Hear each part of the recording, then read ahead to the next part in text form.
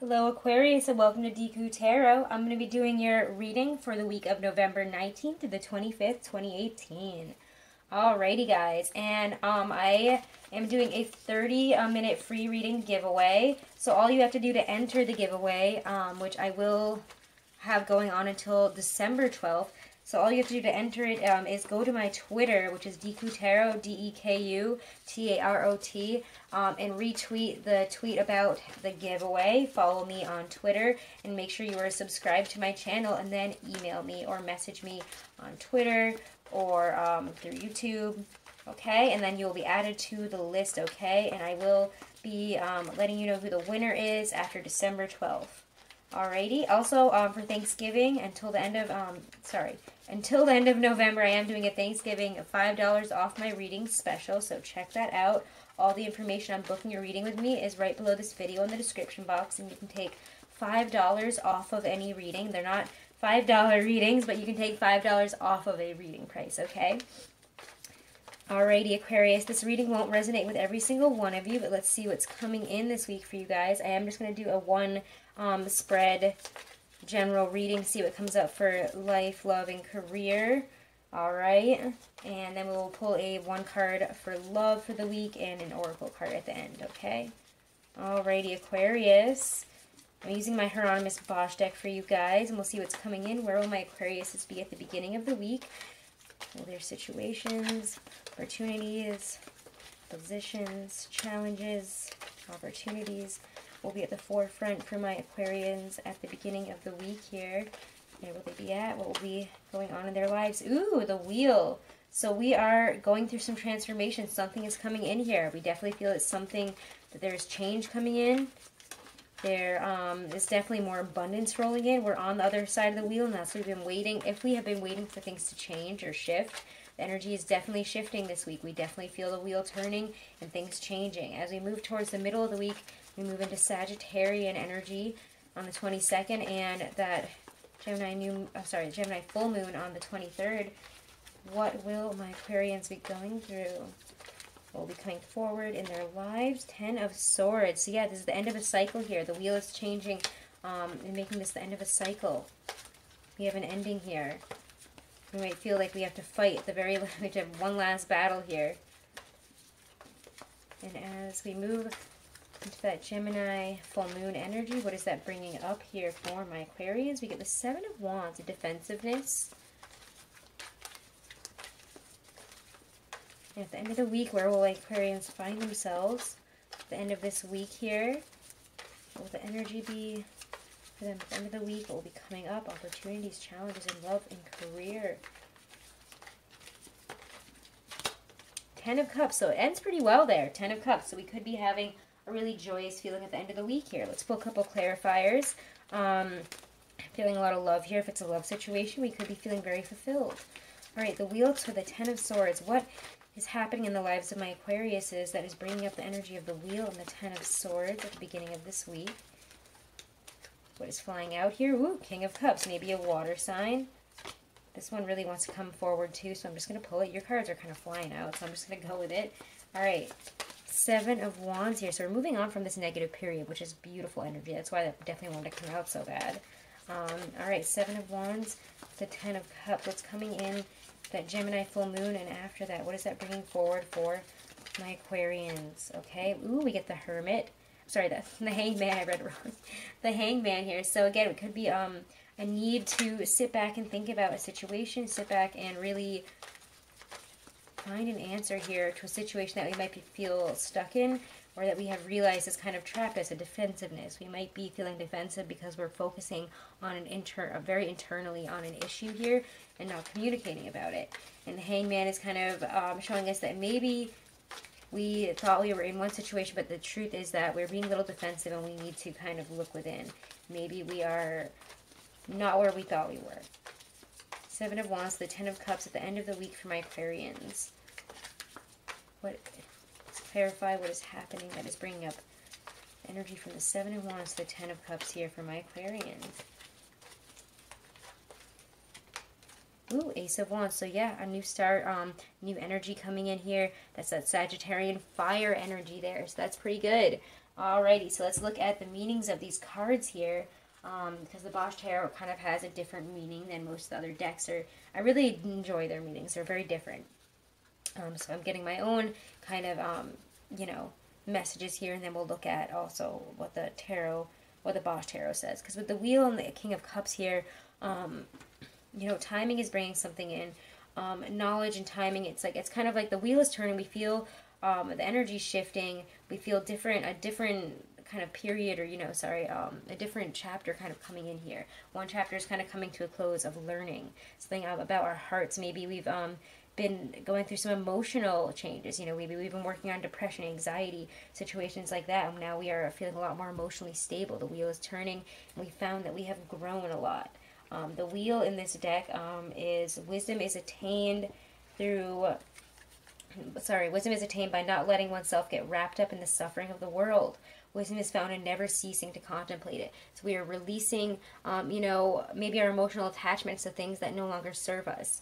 The wheel is saying that you know, our emotional attachments and issues, you know, things that we're getting wrapped up in are now releasing. It kind of, the wheel turns and we're released from that energy. We're not getting ourselves get wrapped up in all the suffering, but we're accepting what is coming in here.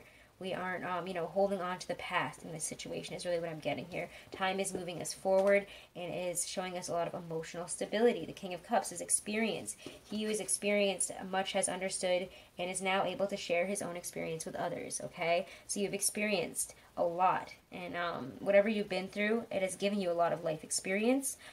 So again, we could have gone through kind of a difficult period here, whether it be love or career or even just emotional aspects, and, you know, where your life is heading. Maybe we've been trying to find our way forward here, and we've been through some tough experiences that have held us back, or, you know, had to work through a lot.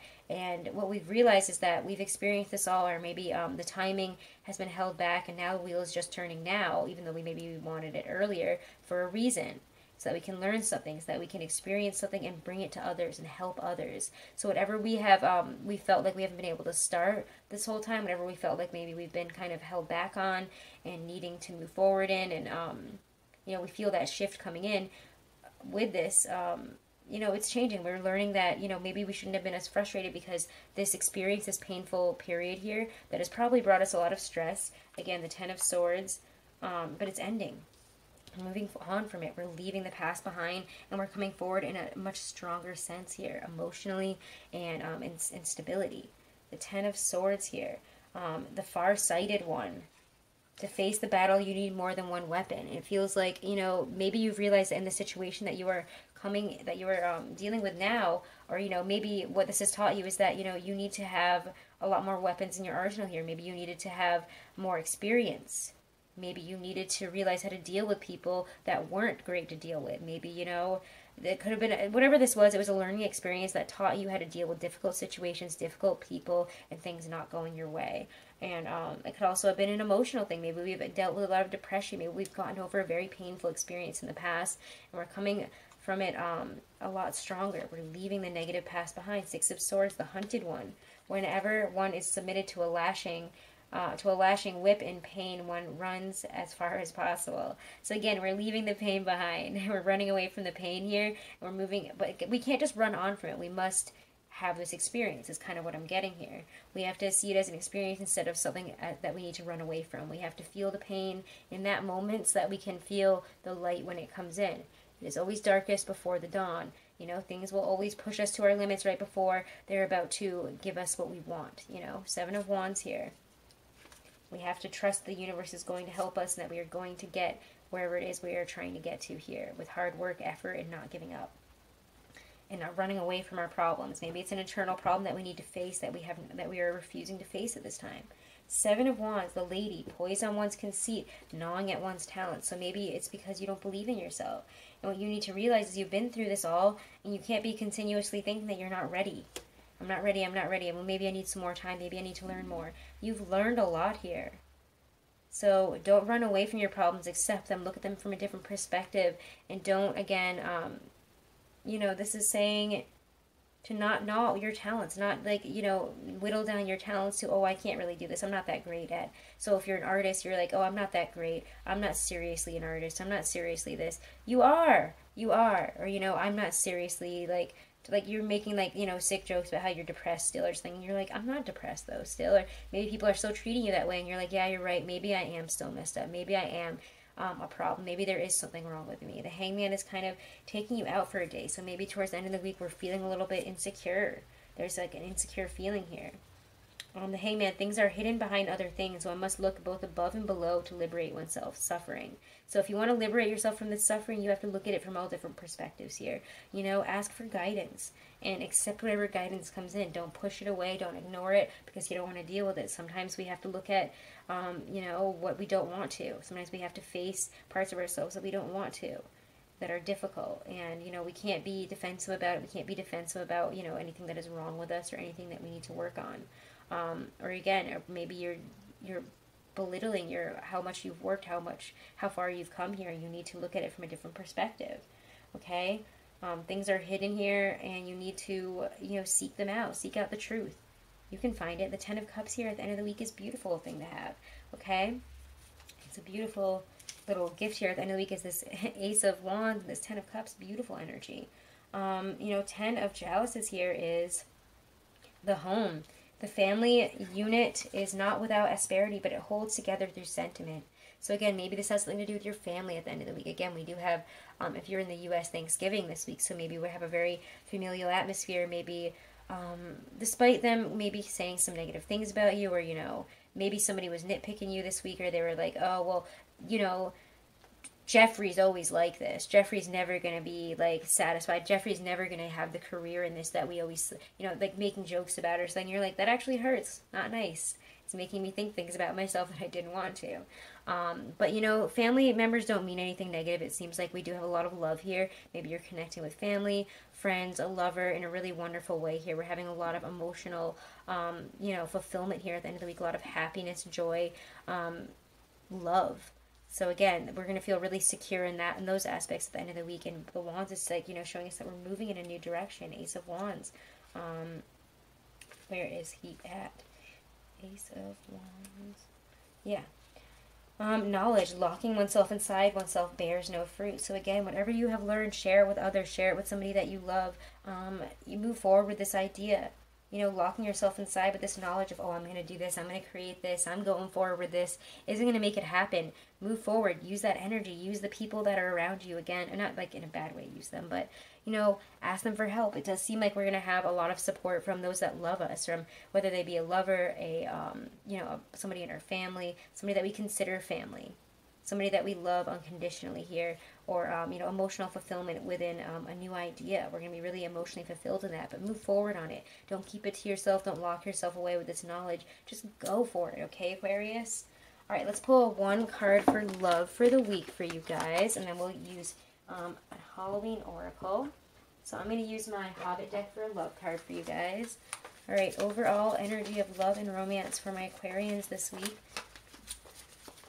Overall energy for love and romance for my Aquarians this week. November 19th to the 25th, 2018. For Aquarians. Love and romance. Ooh, what's coming out here? 8 of Coins. We're working on things. We're coming to fruition with a situation. Maybe if we've been working towards a situation with our relationships or towards somebody that we want to date, we are going to see it come to fruition, or we're finding a way forward to connect with this person, to, you know, really build and like solidify this relationship. We're working on things this week. The 8 of Coins is finding a way forward, finding a way over this river here. So this week we could be finding a way to communicate to somebody that we like, or seeing progress in a relationship or a dating situation. Whatever this is beautiful, and we are working together. So let's look at your oracle card now. Advice from Spirit for my Aquarians this week. Advice from Spirit for my Aquarians. What I need to know this week. Advice for my Aquarians this week. Advice for my Aquarians. What will help them this week? What will help them this week? This is my Stacey DeMarco Halloween oracle.